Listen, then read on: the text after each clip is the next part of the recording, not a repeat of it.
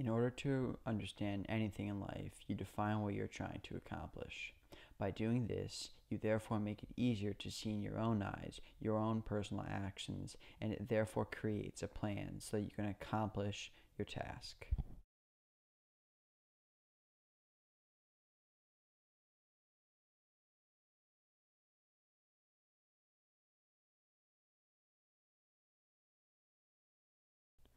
In my search of discovering parkour, I decided to find someone who knew a lot about it so they could define the sport in a way that was different from a typical dictionary definition.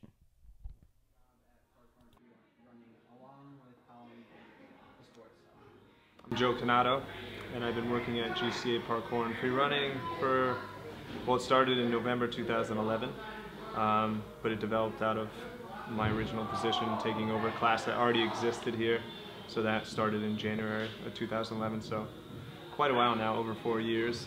And I first started off just as a coach who developed the program, and now I'm the director of parkour. So defining parkour and freerunning is kind of been a big debate ever since the internet and parkour and freerunning kind of happened. So typically people say parkour is more practical and efficient movement, where the freerunning side is more the creative aspect, where you'll be adding more flips and spins and twists rather than say how to climb properly or land properly or to do like a precise type of jump or landing. And to be honest, at least here at GCA, we consider parkour and freerunning a healthy mix of each other, where maybe parkour does relate more to the practical and efficient movement, but we also believe that there is some practicality from learning flips, such as just having a better air awareness. So even though that may fall under freerunning, I still feel like there are freerunning aspects that mix into parkour.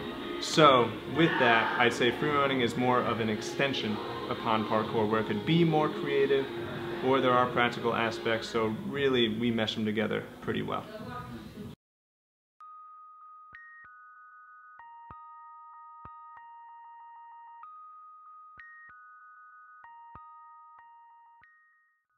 It's really hard to put in perspective what parkour and freerunning really are to someone who's only seen people doing huge flips and large jumps between building gaps on YouTube. It puts a false image in people's head that sway their idea of the sport. Most people who are not educated on it think it's a bunch of teenagers throwing themselves into dangerous environments. It's behind these daring jumps that hundreds of hours go into training on trampolines, in mats, in safe, gymnastic-like environments with coaches who are spotting and providing feedback. It's not this crazy sport that everyone thinks it is. It can reach the extreme level, but only when the athlete feels comfortable. Parkour is and can be for everyone.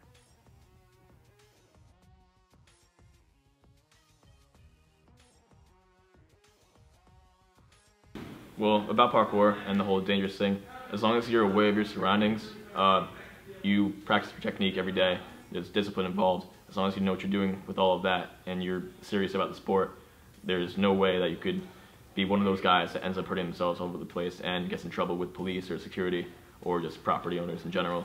I think if you, master your craft, everything is down to the millimeter, as David Bell once said. As long as you know what you're doing and practice over and over and over again, there's discipline involved, and you're just training every day or as much as you can without bothering anybody, you can make it convincing to people that don't know about the sport that it's not a dangerous sport. But really, it's an art form related to movement in any environment, whether it's like urban or natural, and because there are progressions for everything, just like in gymnastics, where you see them do extreme things, but they do it safely because they progressed up to that in the right way. There are people who get into it and just maybe throw themselves off of stuff, whether it's, say, jumping from building to building. That is not parkour. Just going for it and not thinking or assessing. Parkour really is having a good understanding of the mentality of what it would take to achieve something and being willing to take the risk, but to understand the risk. And if we were to get hurt, we wouldn't be able to do what we love, so we actually really assess the risk. It's important to know what parkour can be on the opposite side of the extreme spectrum. The sport has the ability to bring out so many other lessons that life has to offer, which makes it unique. Yeah. So, I think the most important thing, it's more about, self-development. It's about pushing your own comfort zone and your own boundaries. It's not like, football or baseball where you're competing against, like your teammates or another team. It's just strictly, how comfortable you are, and, being with the other parkour athletes, we tend to develop like this positive, constructive vibe that allows us to do these skills that you see. In soccer, everyone has their favorite move to use when getting past an opponent or to create a better opportunity to gain an advantage. The same principles apply toward parkour. In soccer, it may just be something like a step over, or up to something more complicated like a hocus pocus. In parkour, a simple move like a vault can be used to get around something. But just like in soccer, higher levels of expertise and fluidity can be achieved in parkour. The levels that are achieved depend on the individual's preference, skill level, and practice. Okay, so my favorite move to do is a double back, because it's just, people think of it as like this crazy, super complicated, hard, big trick, when in reality, compared to some of the other stuff, it's not too difficult. I think it's just a beautiful trick. I like standing broad jumps. I like to jump really far. So whether it's running or standing, I like to jump from one thing to another thing. And I like them big. I like to make sure that I get my technique on point at the biggest possible jump, just because I know that's a struggle for a lot of people to do. And I want to kind of inspire people that it's not that hard, that this is capable for you to do if you trained it. I would say a wall spin. Something about that one. It's not a very practical skill, but it's because you could do it pretty much anywhere as long as you have a wall or a car. I usually do a wall spin to like open up my car door sometimes just for the fun of it. And it's just a quick move that you could do, or at least I could do standing. I could just jump up, touch a wall, spin like upside down and land down. It doesn't take too much like effort. It has a nice look to it. It's interesting to a lot of people, and I like teaching that skill to others too. So yeah, wall spin. Nowadays, much like in any other sport across the world, there is a culture around the sport of parkour and freerunning. Just like with soccer and football, there are parkour teams and groups all across the world competing at different levels and making videos for the world to see. Some of the most influential teams include Team Tempest, Storm Freerunning, and Team Farang. Normally, it's the people who create these teams that are not only the most influential in the sport, but also the best at what they do. Every tracer or parkour athlete has a role model that they look up to and gain inspiration from. My favorite one, he's not parkour, he's tricking. His name's Anish Sherfra. He's a French tricker. He was kind of one of the starting few. There's a few of them. And he's actually one of the he's in both Ninja Turtle movies, fun fact. He's Leonardo in both movies.